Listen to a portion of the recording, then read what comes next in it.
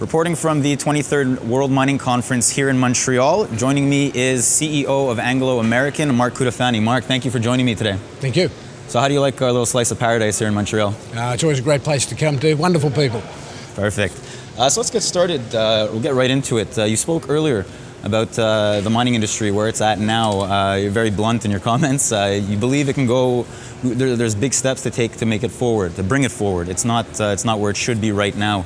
What steps do we need to take to bring it to that next level you were speaking of? Yeah, the main point I was making is about innovation. We spend 80% less than the petroleum sector on innovation. We need to change, costs are going up. We're not managing our reputation with our stakeholders, and it is the most important industry in the world and one of the least environmentally invasive. Yet, if you listen to people talk publicly, you wouldn't know that about our industry. So there's a lot we've got to do on our public image and physically improve our processes, and it's all about innovation. Now, are you positive? Do you think these steps can be taken to bring it forward to that next level?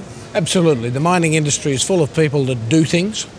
We make a difference. What we have to do is engage better with each other and with our local communities. Moving forward, labor issues in South Africa. Now, it's last year was a very tragic, tough year. You came in after Cynthia Carroll. What's the environment now in South Africa? In terms of where the labor strikes are going, it seems to be simmering a bit. Is it going to boil over? Are you positive that this can all be solved? Look, in the most important development since last year is we're in a dialogue. The Deputy President's leading a process that we're all involved in. We've all been signatories to that process by one organisation. So I'm hopeful that we're taking it in the right direction, but we need everybody to be part of that process. So I'm hopeful, long way to go, we'll see where we go. Fair enough. Let's wrap up with platinum prices. Now, we saw an enormous drop in gold prices in the second quarter. Platinum did track downwards, but not nearly as bad. You regained the premium over gold. Looking forward, where do you see platinum prices going?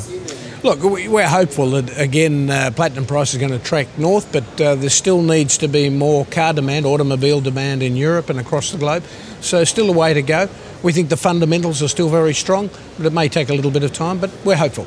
Sounds good. I know you're a busy man. Thank you very much for joining me today. Thank you very much. And thank you very much for joining me at the World Mining Congress.